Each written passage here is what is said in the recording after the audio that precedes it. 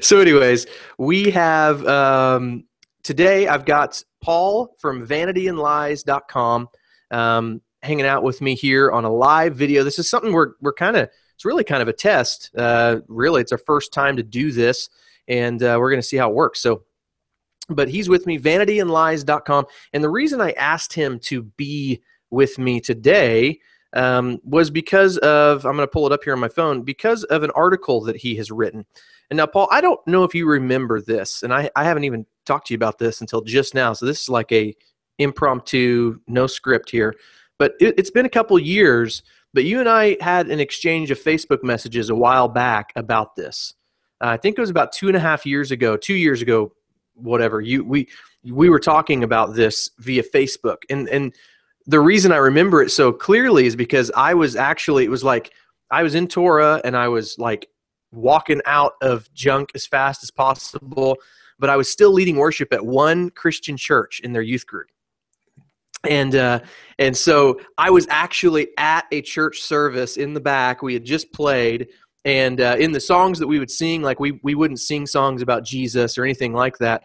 And people started to kind of catch on, and that's the reason this was the last church that I was a part of. But people were kind of catching on, like, wait a second, what's going on here? But I remember having a Facebook. You may not remember that, but I remember talking with you back and forth for. I mean, it was a couple day like kind of back and forth conversation about this topic. And so when I saw you post this on your new website, I don't know, a few weeks back, a couple weeks ago, I don't know how long it's been, or you shared it on Facebook anyways. I remembered that conversation. I was like, man, I've got to contact him again, and we need to talk about this, because there's not very many people talking about this in the way that you wrote it in your article. The mark of the beast, right? For those of you can see the image there, straight up evil. That's the mark of the beast, right, Paul? That picture. Well, it's red. That's the color of the devil, so it must be. Yeah. So that's the mark of the beast. Not really. Today we're going to discuss the mark of the beast. We're going to kind of use Paul's article as a maybe possible outline for our discussion. And if you have any comments, questions, concerns, you can leave them in the chat room. And so that's how that goes. If you're at ocmrlive.com, go ahead and jump in the chat there and tell people who might visit to watch the video, and they can join the chat on the video page. There's a way to click on the YouTube link there, I think, and you can pull up the video page and all that. So that's kind of the intro. So I'm going to pull this back up here. So Paul, this mark of the beast, this is something that is like, I mean, it's a pretty intense topic. I mean, it's something that people have been concerned about for a while. And especially in the days we live in today with, the RFID chipping and tattoos, and I mean, all of these crazy, horrendous, devilish things that are out there.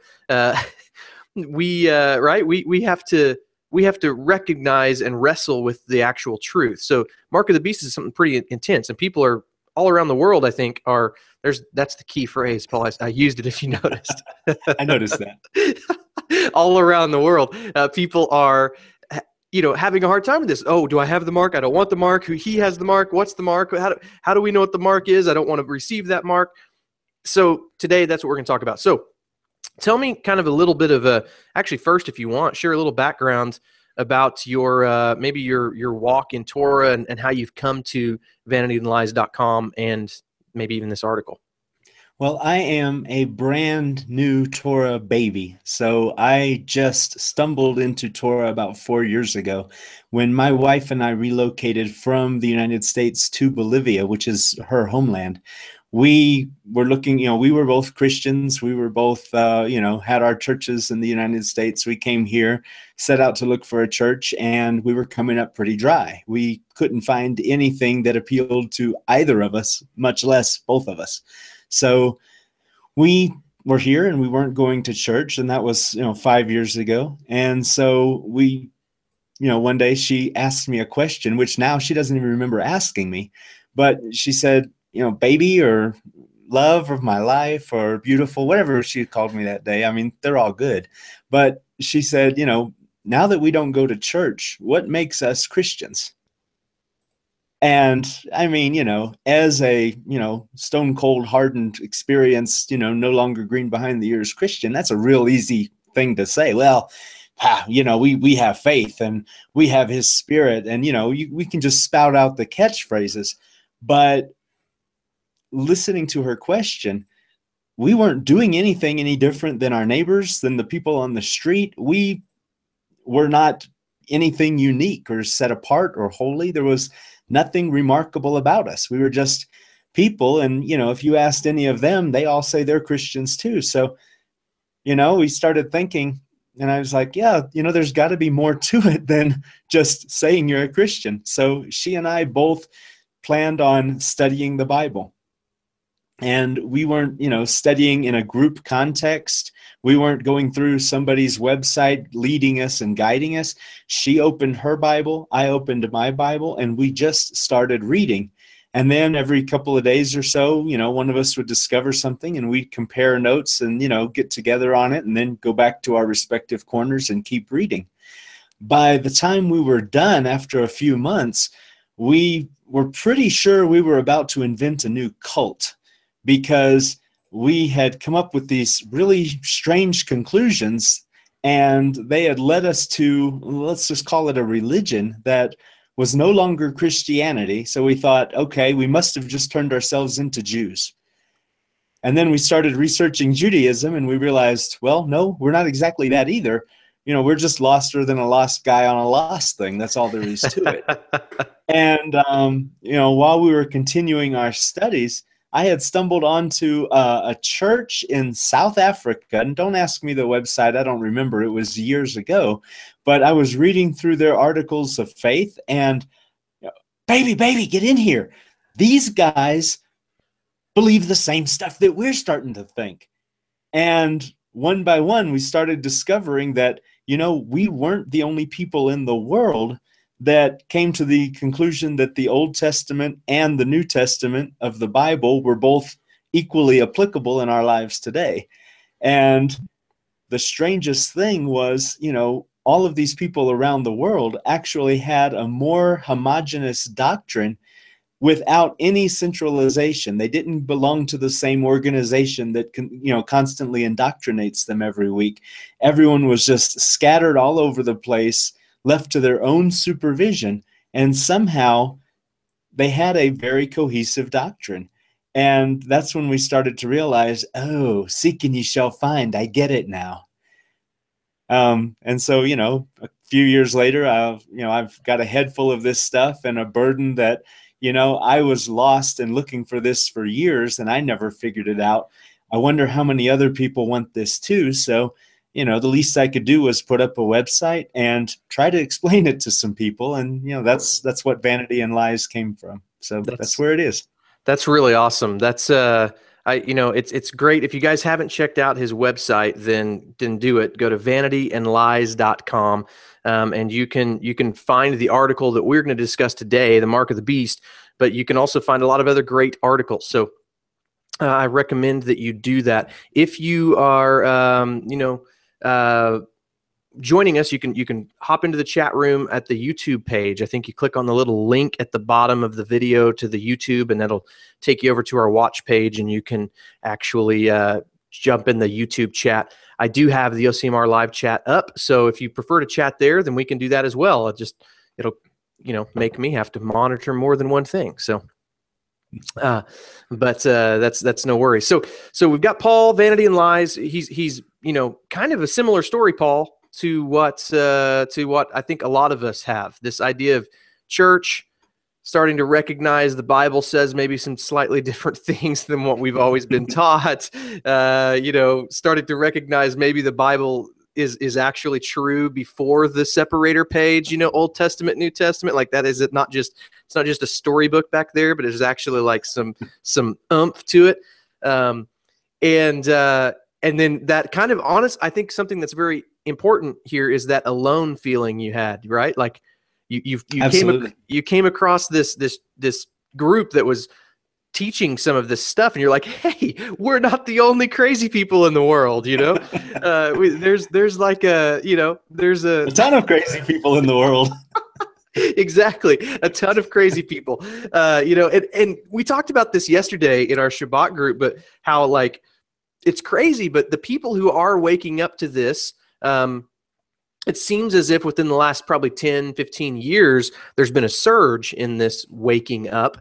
But it's like this weird group of people all over the world that is kind of joining together through Facebook and various different social media outlets, and it's like we are all kind of in a weird way, you know, scattered, right? Which brings up a whole lot of other topics we could discuss, you know. But it's interesting because we are all, you know, I mean, you're in the middle of South America. I'm in the middle of North America, or the United States anyways. And we've got people that, you know, that tune in from Israel and from, you know, West Coast, East Coast, United States. We've got people in South Africa and Philippines and Australia. I mean, all over the world who are coming to this realization that, wait a second, the Bible's true.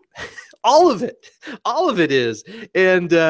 And so, you know, you do feel kind of crazy when you start believing that, because you're in a culture all over the world that doesn't necessarily believe that's the case. So that's awesome. And the good thing about that I think regarding our topic today, the mark of the beast, is the Bible is true. And the best thing about that is that it gives us the information we need to determine life, to determine even prophecy, to determine, you know, it gives us answers. And this mark of the beast thing, as we kind of started talking about, is a hairy topic. There are, I mean, I'm guessing, you know, thousands of opinions out there. There's some mainstream thoughts, but thousands of opinions, and everybody kind of has it in the back of their mind what they think the mark of the beast is, or possibly even who the beast is, right? You know, and we all know that President Obama is the Antichrist, right? Because now he's been, as much as Donald Trump is the Messiah, absolutely. So we all know, you know, I mean, it's just crazy. And I say we all know that, totally, absolutely joking. And I think the reason I joke about it is because I think the vast majority of people are very unsure about this specific topic. Absolutely. And so I wanted to talk about that. Now you have, and the reason that I am so excited about this topic is because when I came across, I don't know how we started talking 2.5 years ago. I don't know why it was brought up, but I remember a conversation, and I remember showing it to my wife on my phone. I'm like, you kind of your same response. We're not the only crazy people that believe this. Well, if I remember correctly, you had sent me a message telling me I had pretty eyes, and it just went from there. And then, you know, eventually we got started on that topic, and 2.5 years later, I guess it's finally come to fruition. Tractor beam, you know? Yeah. One of the reasons that we have, you know, let's just call it markology, because for a lot of people, studying things like the mark of the beast is really, you know, what's in the front seat for them. And, you know, they kind of put the rest of the Bible in the back seat. So, you know, there really is, you know, basically a whole, I don't think you would go as far as to call it a science, because there's no real scientific principle, you know, associated with any of this type of study. But, you know, let's just call it what it is. It's a bunch of theories, and, you know, they're night and day one from another. And a lot of them are pretty harebrained. A lot of them, you know, sound like they came out of Blade Runner or Star Trek or something like that. And, you know, we have to kind of understand how we got here. You know, we were born, most of us, in Babylon. We grew up listening to fairy tales based on the Bible, and we heard those fairy tales for so long that they became ingrained in us, and they became the basis of our reality and our interpretation. So how were we raised? We don't know anything about the Old Testament. You know, we all think, well, you know, we know the story of Noah and the ark and Moses and coming out of Egypt, but we really haven't just sat down and been, you know,